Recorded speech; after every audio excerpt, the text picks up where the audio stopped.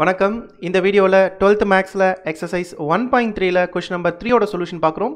Question number 3ல a man is appointed in a job with a monthly salary of certain amount and fixed amount of annual increment.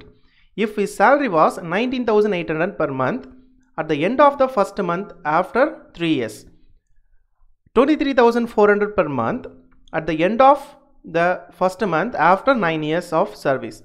Find his starting salary and his annual increment கேட்குறாங்க. So use matrix inversion method to solve the problem அப்படின்னு கேட்டிருக்காங்க. அதாவது தமிழில் ஒருவர் ஒரு குறிப்பிட்ட மாத ஊதியத்தில் ஒரு பணியில் அமர்த்தப்படுகிறார். ஏதோ ஒரு குறிப்பிட்ட ஊதியம் கொடுத்து ஒரு பணியில் சேர்க்கப்படுகிறார். ஒவ்வொரு ஆண்டும் ஒரு நிலையான ஊதிய உயர்வு அவருக்கு வழங்கப்படுகிறது. ஒவ்வொரு வருஷமும் அவருக்கு பார்த்திங்கன்னா இன்க்ரிமெண்ட் கொடுக்குறாங்க. ஃபஸ்ட்டு எவ்வளோ சேலரி போட்டாங்களோ அதை விட கொஞ்சம் இன்க்ரிமெண்ட் கொடுத்து நிலையான இன்க்ரிமெண்ட் சொல்கிறாங்க. நிலையான ஊதிய உயர்வு ஃபஸ்ட் வருஷம் எவ்வளோ இன்க்ரிமெண்ட் போடுறாங்களோ அதே தான் செகண்ட் வருஷம், தேர்ட் வருஷம் அப்படின்னு நிலையான ஊதிய உயர்வு அவருக்கு வழங்கப்படுது. 3 ஆண்டுகளுக்கு பிறகு அவர் பெறும் ஊதியம், ஆரம்பத்தில் எவ்வளோ ஊதியம்னு சொல்லலை, ஆனால் 3 வருஷம் பொறுத்து எவ்வளோ வாங்குறாருன்னா 19,800 19,800 ரூபாய் 3 வருஷம் பொறுத்து அவர் வாங்குகிற சேலரி.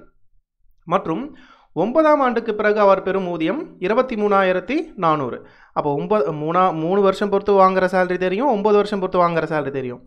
எனில் அவருடைய ஆரம்ப ஊதியம், ஆனால் ஆரம்பத்தில் எவ்வளோ வாங்கினார்னு நம்மளுக்கு தெரியல, அதை கண்டுபிடிக்கணும். மற்றும் ஆண்டு உயர்வு எவ்வளவு என்பதை காண்க. எவ்வளோ அவருக்கு அந்த வருஷம் இன்க்ரிமெண்ட் போட்டிருப்பாங்க. அப்போ 2 விஷயத்தை நம்ம இந்த கணக்கில் கண்டுபிடிக்க வேண்டியது இருக்குது. புரியுதா? நம்ம கண்டுபிடிக்க வேண்டியது என்ன? ஸ்டார்டிங் சேலரி ஆரம்ப ஊதியம், அதுக்கப்புறம் ஆண்டு உயர்வு எவ்வளோ இன்க்ரிமெண்ட் அப்படின்னு கண்டுபிடிக்கணும்.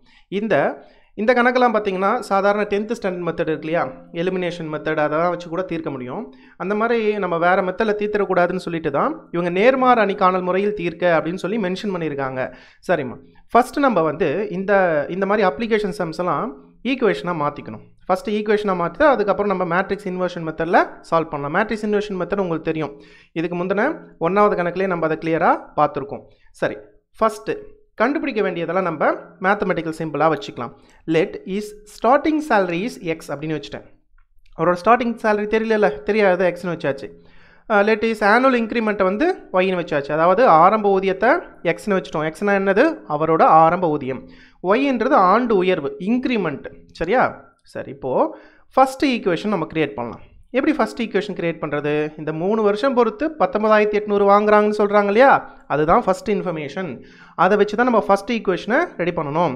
அந்த 19,800 எதை குறிக்குது? ஆரம்ப சேலரி, அதாவது எக்ஸ்ன்ற ஆரம்ப சேலரி ப்ளஸ்ஸு 3 வருஷத்துக்கான இன்க்ரிமெண்ட்டை போட்டால் தானே 3வது வருஷம் சேலரி கிடைக்கும். கொஞ்சம் பொறுமையாக யோசிங்க. 3வது வருஷம் சேலரி எப்படி போடுவாங்க? ஆரம்பத்தில் எவ்வளோ வாங்கினாரோ அது ப்ளஸ் 3 வருஷம் ஆச்சுல, 3 வருஷத்துக்கு இன்க்ரிமெண்ட் வந்திருக்கும்ல. அப்போ ஒரு வருஷத்துக்கான இன்க்ரிமெண்ட் ஒய். அப்போ 3 வருஷத்துக்கான இன்க்ரிமெண்ட்டு 3y. அப்போ ஆரம்ப சேலரி ப்ளஸ் 3 வருஷத்துக்கான இன்க்ரிமெண்ட் தான் அவர் 3வது வருஷத்தோட சேலரி. சரியா? 3 வருஷம் பொறுத்து இதை தான் வாங்குவார். 2வது இன்ஃபர்மேஷன், 9 வருஷம் பொறுத்து அவர் எவ்வளோ வாங்குவார்னு சொல்லியிருந்தாங்க. 23,400. அந்த 23,400 நம்ம எப்படி எடுத்துக்கலாம்னா, ஆரம்பத்தில் எக்ஸ் சேலரிக்கு சேர்ந்தார் ப்ளஸ் 9 வருஷத்து இன்க்ரிமெண்ட்டை சேர்த்துக்கணும். அதுதான் அந்த 9 வருஷம் பொறுத்து சேலரி. அப்போது 3 வருஷம் பொறுத்து சேலரி எப்படி சொல்லலாம்? ஆரம்ப ஊதியம் ப்ளஸ் 3 வருடத்திற்கான ஊதிய உயர்வு. 9 வருஷம் பொறுத்து எவ்வளோ வாங்குவார் எப்படி சொல்லலாம்? ஆரம்ப ஊதியம் ப்ளஸ் 9 வருஷத்துக்கான இன்க்ரிமெண்ட்.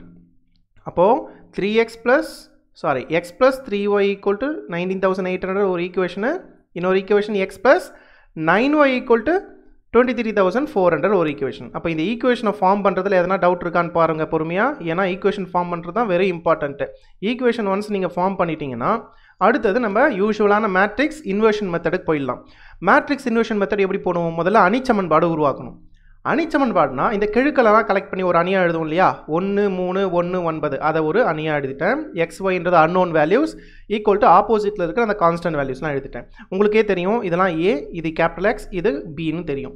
இப்போது நம்ம அட்ஜாயின் கண்டுபிடிக்கணும். அதாவது ஏ இன்வர்ஸ் கண்டுபிடிக்கிறதுக்காக அட்ஜாயின் தேவை. ஸோ முதல்ல டிட்டர்மெண்ட் கண்டுபிடிச்சிடலாம் ஏ இன்வர்ஸ் பர்பஸ்க்காக. ஸோ ஏக்கு டிட்டர்மெண்ட் எடுக்கிறேன். 9 - 3 6ன்னு கிடைக்கும். இது நாட் ஈக்குவல் 0, பூஜ்ஜியம் இல்லாத ஒரு மதிப்பு. அப்போ இன்வர்ஸ் எக்ஸிஸ்ட் ஆகும். அட்ஜாயின் கண்டுபிடிக்கலாம். அட்ஜாயின்னா முதன்மை மூலைவிட்ட உறுப்புகளை இடமாற்றி 2ஆம் மூலைவிட்ட உறுப்புகளுக்கு குறிமாற்றம் செய்வதன் மூலம் பெறப்பட்டது. அடுத்தது ஏ இன்வர்ஸ் கண்டுபிடிக்கலாம். ஏ இன்வர்ஸ்னா என்ன? 1 by determinant of A into adjoint A. So matrix inversion மெத்தட்னா நம்ம A இன்வர்ஸ் வரைக்கும் வந்துடணும். சரியா? வந்துட்டு இந்த டிட்டர்மினன்ட் ஆஃப் ஏக்கு பதில் நான் எவ்வளோ சப்ஸ்டியூட் பண்ணியிருக்கேன்? 6.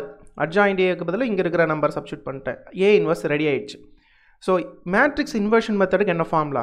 X equal to A inverse B. இதுதான் மேட்ரிக்ஸ் இன்வர்ஷன் மெத்தடுக்கான ஃபார்முலா. இப்போ இந்த கேபிட்டல் எக்ஸுக்கு பதில் நம்ம இந்த XYன்ற மேட்ரிக்ஸ் எழுதிக்கிறோம். சரியா? A இன்வர்ஸுக்கு பதில் இங்கே ரெடி பண்ண வச்ச மேட்ரிக்ஸ் எழுதிட்டோம். Bக்கு பதில் ஆப்போசிட்டில் கொடுத்தாங்க இல்லையா கான்ஸ்டன்ட் மேட்ரிக்ஸு, அந்த கான்ஸ்டன்ட் மேட்ரிக்ஸும் அப்ளை பண்ணிட்டேன். இப்போ இப்படியே ரோ எடுத்து காலமாக பெருக்குனா ரொம்ப பெரிய நம்பராக இருக்குல்ல இங்கே.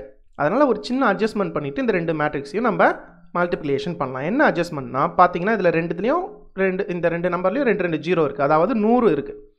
அதுவும் இல்லாமல் இது எல்லாம் 6ஆம் வாய்ப்பாடில் இருக்குது. அப்போ 600 நம்ம வெளியே எடுத்துடலாம். எப்படி ஈஸியாக இங்கே எழுதலாம்?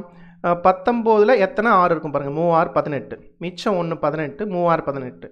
அப்போது இந்த 198 6ஆம் வாய்ப்பாடு சொல்லி எழுதிட்டு மிச்சம் இந்த 2 0 விட்டுணும். ஏன்னா நம்ம 600 வெளியே எடுத்துட்டோம். சரியா? ஸோ இதிலிருந்து 600 வெளியே எடுக்கலாம். 2 0 கேன்சல் ஆகிடும். 23ல் எத்தனை 6 இருக்கும்? 3 6 18, மிச்சம் 5 54, 9 6 54 அப்படின்னு வந்துடும். சரியா? ஸோ இப்போ நம்ம வெளியே எடுத்த 600 இருக்கு இல்லையா, இந்த மேட்ரிக்ஸிலிருந்து வெளியே எடுத்த 600 இருக்குல்ல, அது இங்கே எழுதியாச்சு. கீழே ஆல்ரெடி ஒரு 6 இருந்துச்சு. அந்த 6ஐயும் 600ஐயும் அடித்தோம்னா 100 அப்படின்னு மாறிடும். இப்போது இது ரெண்டுத்தையும் பார்க்குறேன். இன்னமும் கொஞ்சம் நம்பர் பெருசாக இருக்குது. எதனா காமன் வேல்யூ இருக்கான்னு பார்த்தா இது ரெண்டும் 3ஆம் வாய்ப்பாடில் இருக்குல்ல. அப்போ 3ஆம் வாய்ப்பாடு நம்ம வெளியே எடுத்துடலாம். 3ஆம் வாய்ப்பாடு வெளியே எடுத்தால் இந்த 100 300 ஆகிடும். புரியுதா? இப்போ இங்கே 33ல் 11 3 33. இதில் 3ஆம் வாய்ப்பாடு சொல்லி பாருங்கள். 1 3 13 3 39. ஸோ இப்போது நம்மளுக்கு இது ரெண்டு மேட்ரிக்ஸும் கொஞ்சம் ஈஸியாகிடுச்சு பெருக்கிறதுக்கு. இப்போ ரோ எடுத்து காலமாக பெருக்கலாம். 9 × 11 99, 3 × 13 39 -39, ஓர் 11 -11, ஓர் 13 13. ஸோ 99ல் 39 கழிக்கும் போது 60 கிடைக்குது. 13ல் 11 கழிக்கும் போது 2 கிடைக்குது. இப்போது வெளியே இருக்கிற வேல்யூ அதை எடுத்து இப்போ உள்ளே பெருக்கலாம். 300 வெளியே வந்துட்டு இருக்கு இல்லையா, மேட்ரிக்ஸ் உள்ளே எடுத்து பெருக்கும் போது இங்கே வந்து 3 6 18 3 0, அதாவது 18000. இங்கே 3 2 6 2 0 600. அப்போ X = 18000 கிடைக்குது, Y = 600 கிடைக்குது. அப்போனா என்ன அர்த்தம்னா அவரோட ஸ்டார்டிங் சேலரி ஆரம்ப ஊதியம் வந்து 18000 இருந்திருக்கும். ஆனுவல் இன்க்ரிமெண்ட் அவரோட ஆண்டு உயர்வு ஒரு வருஷமாக ஏற்றினாங்க இல்லையா இன்க்ரிமெண்ட்டு, அந்த இன்க்ரிமெண்ட்டு 600 இருந்திருக்கும். புரியுதா உங்களுக்கு இந்த கணக்கு? தேங்க்யூ.